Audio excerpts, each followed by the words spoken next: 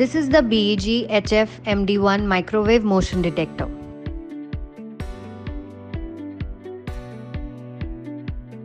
Here we have three terminals: main line, main circuit's neutral, and line out for lighting circuit connection. Then there are three potentiometers through which we can change the sensor's settings.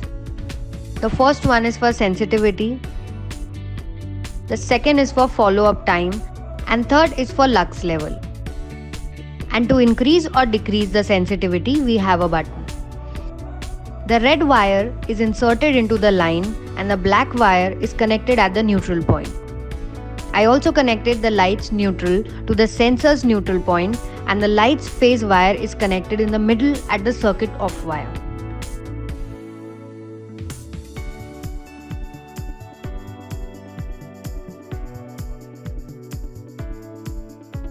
The sensor can detect occupancy even after hiding it in your ceiling or wall.